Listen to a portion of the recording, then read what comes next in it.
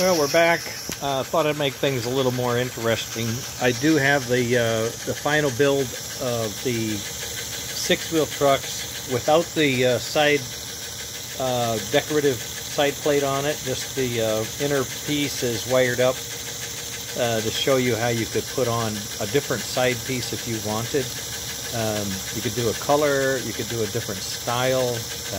I'm going to glue the black ones on and use that one for what it is. Or maybe I'll do red ones on for my car, or my engine. But the other thing I tried to do, and I thought I would show you, is I have a vintage smoke system on this particular engine. This is probably a 283 type engine, or you know, a more modern mid-50s Hudson or 290 or 312 Pacific, right, chassis. It has the smoke gear, so I just left the vintage smoke running on it, and it seemed to be working pretty well. What I've done, though, is I'm feeding it, I'm controlling the smoke with my control board, the Puff smoke board, smart smoke board as it is, and it regulates the temperature so that you don't overheat and waste or whatnot. I've got it on pretty high right now because I know a lot of you guys with the old stuff want to see smoke, so there you go.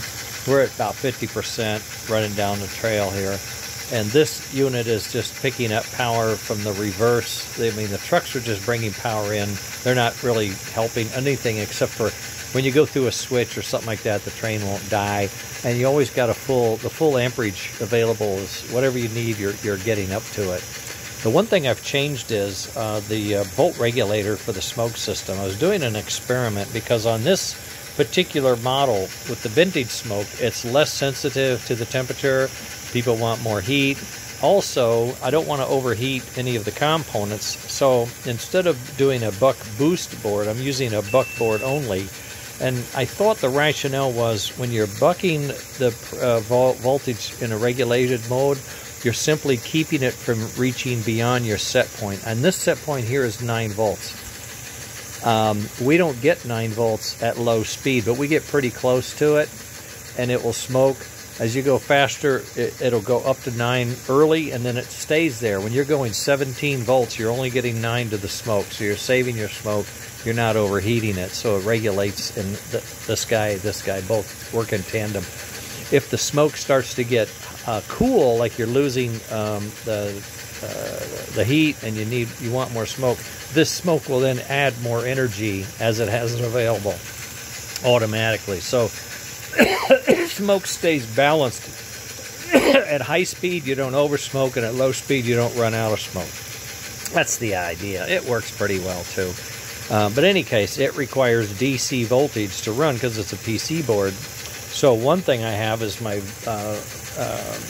power distribution board, which is also the volt conditioner that is AC to DC. So these are all DC outputs. So I tap into this DC output, and I'm regulating it even though I'm feeding it transformer power. So it could go up to 17 volts. It will in the motor, and you want that because you're varying the speed.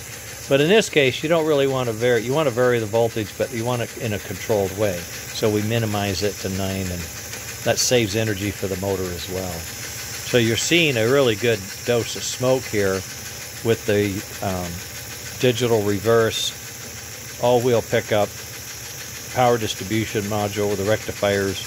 We've got DC fields on a vintage Flyer motor.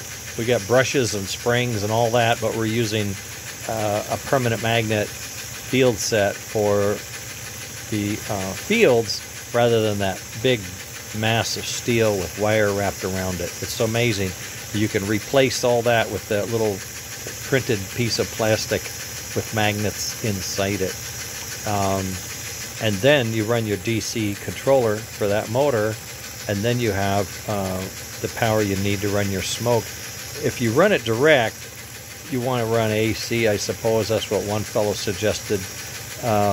But I like to use the volt regulator to keep the smoke from overheating, even though it's a metal box. There's no sense wasting that smoke at higher speeds, I don't think. And when you do crank it up, you know, you're going to get whatever you need in the way of smoke, you have it available.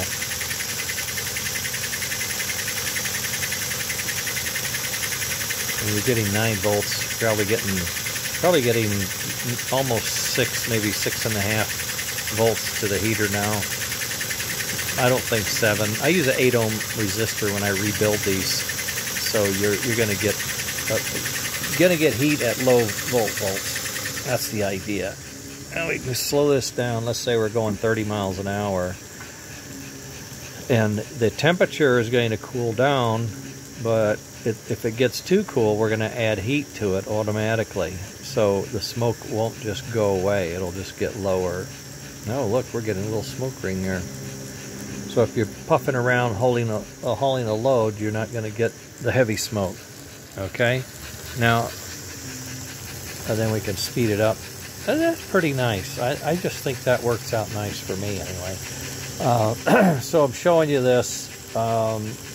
Showing you the trucks work, and they do. I can pick this truck completely off the track and absolutely nothing happens. I can pick this thing up off the track, absolutely nothing happens.